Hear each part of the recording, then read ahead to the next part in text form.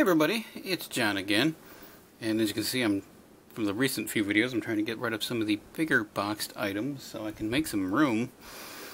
But here, I'm going to continue looking at these DVD battle sets from G.I. Joe, the 20th anniversary, or 25th anniversary, somewhere around there. Maybe longer? Don't remember, but this is a set 3 of 5.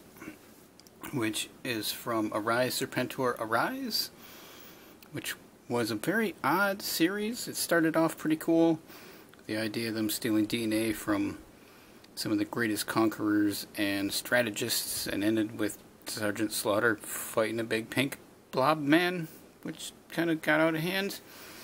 But you can see it comes with a DVD, 4 figures, which really only 3 of them are figures. One of them's a corpse. Another mass device piece, and various weapons. Build a mass device includes piece number 3 of 5. Originally, I paid $19.96 for this at Walmart. Still haven't found the 5th one for a reasonable price.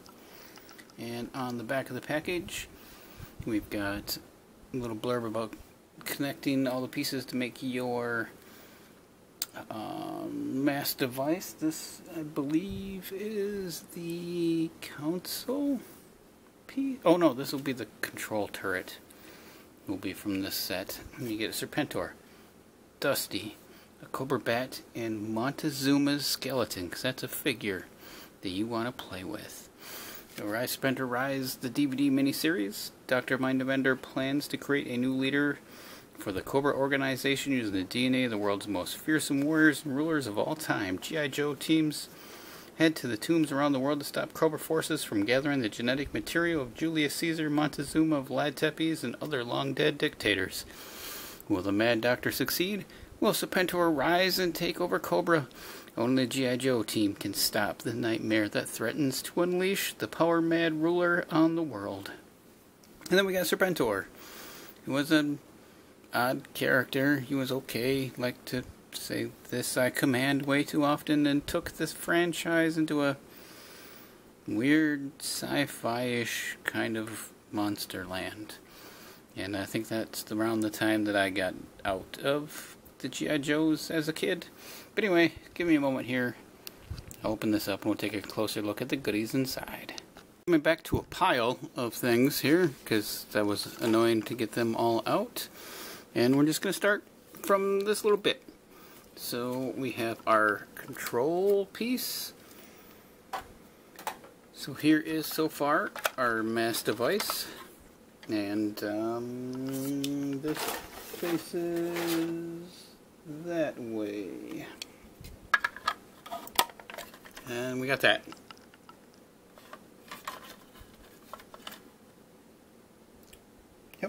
There we go. So there's 2 more pieces. This piece, and the one that I probably never will get. The actual beam emitter. So we'll take this guy, put it aside here. What else do we got?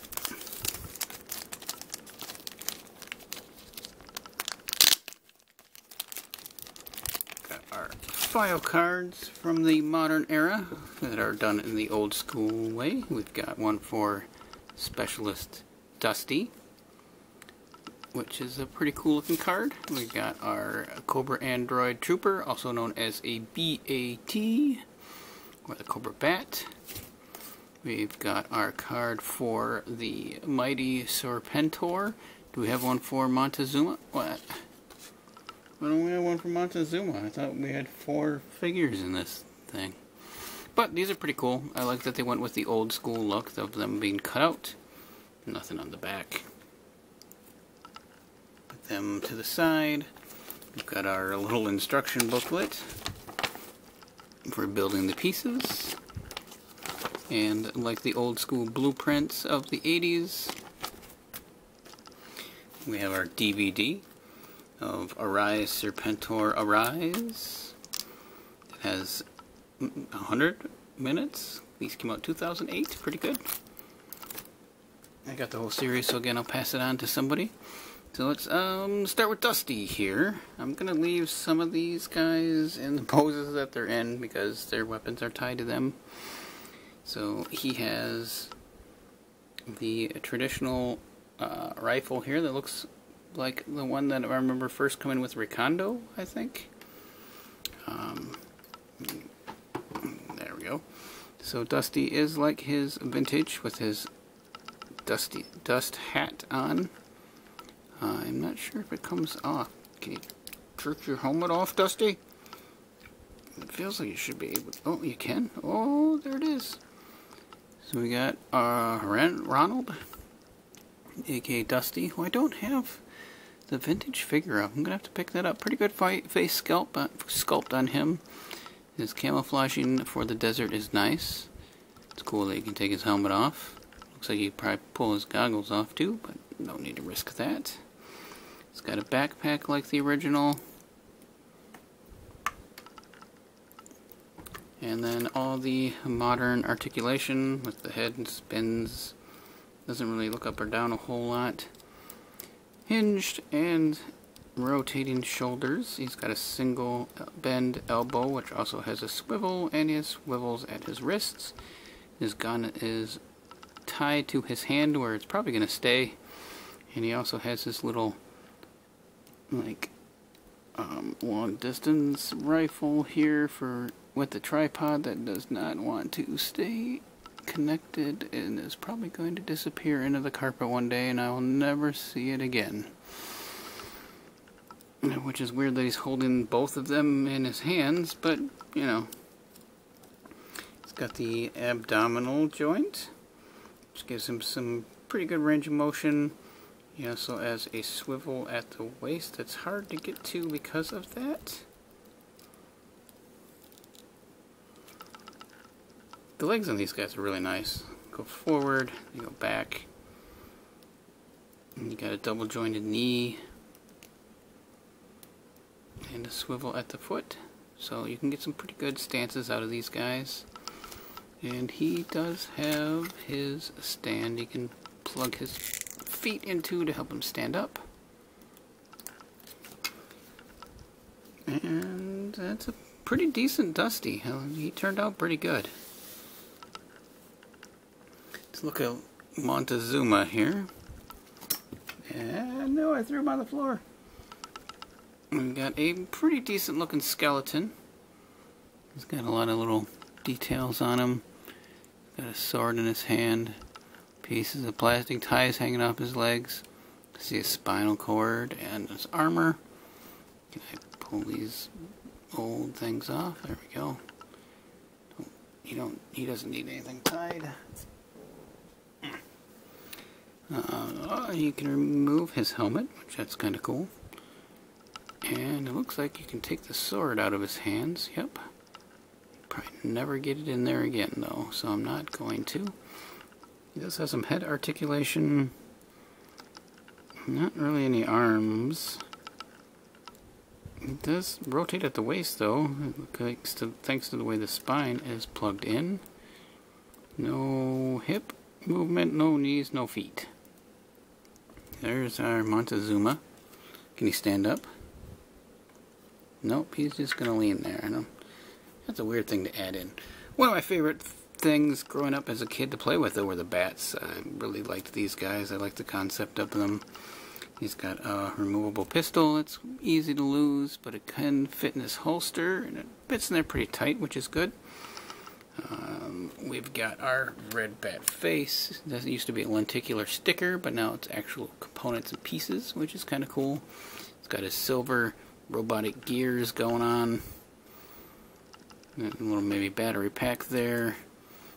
Looks very accurate to the originals. Got his backpack full of his tools. You got his laser gun, his blowtorch. His hook is bent from being in the package for so many years. I could probably heat it up. His hook, his claw, and fix it maybe. It does have the hinge there. He has all the same articulation. Like how his holster's pinned onto his belt. There's all sorts of little pieces that are pinned onto his belt. Except for he has the gimmicks where you can where you can pull off his arms like the modern one. I don't think you could do both, but you can change out his weapons. Maybe that one wasn't supposed to come off. I don't know. Yeah, it fits on really well. But you do have in this pile of stuff the hand, if you want to put it on instead of the claw, but they didn't give a place to connect the hand. Oh, you might be able to put it on its... Well, no, because there's only one peg. Why does Dusty get 2 peg holes and the Cobra Bat only gets 1 on his stand? Well, that's dumb. I guess it's going to sit at his feet for some reason. I like the head sculpt a lot. And all that techno work into his robotic pieces is really nicely done. It's weird that these are a different gray though than the rest, but the Bat's very nice. I like him a lot. So this set so far has been pretty good. The other ones, I don't know, they're a little bit weird looking, but this one's really good. He's got the one foot that doesn't go up. Oh, I'm about to be mauled by my kitty. Now he does come with an extra item that did not happen in the original, but they did do a lot of these in the 90s with this giant rocket launcher. It springs in pretty good. Does it fire? Whoa. It fires alright. It's got some power to it. Just a solid black thing with a pretty big red rocket on it. I'm switching to night shift, so it's throwing my cat off a little bit. She's trying to stay up like a little kid, doesn't want to miss any of the fun, so she's awfully cuddly. Put this in his hand. Does fit on his shoulder, kind of. Leaves him a little bit off balance, but not too bad. Oh no, Montezuma! You need to be up. Then you have, whoa, Serpentor. Oh god, you can take his helmet off. Look at that head. Wow, I wasn't expecting that. Good old chrome domed Serpentor there. Yeah, he's kind of a... I do have the original Serpentor with a sparkly cape.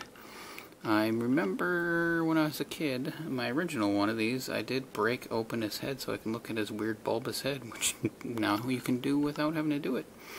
I think the color scheme on the original is a lot more appealing. The sparkles in that cape are definitely a lot more appealing. There's a little knife and a snake. That's our 80s Serpentor. They did do a pretty good job though, translating him into the modern figure, except for the colors are just so weird. But he's got his serpents around his neck, his snake tails on his chest. He's got this weird skirt, armor piece, some knee pads, and his boots. Not too bad. He does also come with a snake, like the original, because he would throw them as spears, like this. He would grab the snakes, and it's kind of cool though that they did that, and he would straighten them all out and toss them at his enemies. So he can put his snake spear in his hand. And then this was sitting at the bottom of the stands, so I take it it's an extra weapon for him. This 2-bladed dagger-esque type thing, and his snake on his foot. And let's see if we can plug him in with his 1 peg, because he's a Cobra and they don't deserve 2, I guess. But it does fit. His feet are a little wobbly, being in that box for so long. His a little bit of a cloth cape. It's tied on by little tiny pieces of silver, so I'm sure that could be a problem down the line. He's alright. With a little bit more paint apps, he could have been a lot better, I think. He's really back heavy for some reason. He just wants to lean back and fall down. Probably because of the weight of that weight of his cape. Oh man, what just happened? Stand up, Serpentor. No? Well, the other ones are fine. Why are you so goofy? You just got way too much weight on your backside, don't you? You can lean you way forward. There he goes. Now he's standing up. I think Dusty and the Bat were pretty good upgrades out of this set, but the Serpentor just isn't as cool as the 80s. So I think that color scheme is better. His cool gloves with the fangs on the hands look a little bit better. It's got this weird watch device, probably called his ship back to him that he drove around in. I think his Cobra hood looks overall, well, the scaling on the modern one's not too bad. I like the inside of this one better, and again the color is a lot better. I guess the fangs on his helmet make more sense on the modern because they're not covering his eyes, so he can actually see. This is when things got weird right here. Well, that was a look at Battle Pack number 3 to build the G.I. Joe mass device that came out almost 11 years ago now. Holy cow. They are pretty fun little things. The modern figures are pretty good. Still, I think overall the 80s ones are funner to play with because they hold their weapons better. Like, he'll never hold these things once I take them out of his hands. The Bat's cool though. They did a great job on the Battle Android Trooper. Can't complain about him. I think he's my second one from this line. But that's really all I got to say about these guys. So, if you collected any of these, do you have the mythical 5th one? Curious if anybody ever seen it. I never seen it in the stores. I seen it at conventions every now and then. They want like $150 to $200 for the dang thing, which I'm never gonna pay. I'll never pay that for a $20 toy. Anyway, Serpentor took a nap again. See you guys. Thanks for watching. Bye.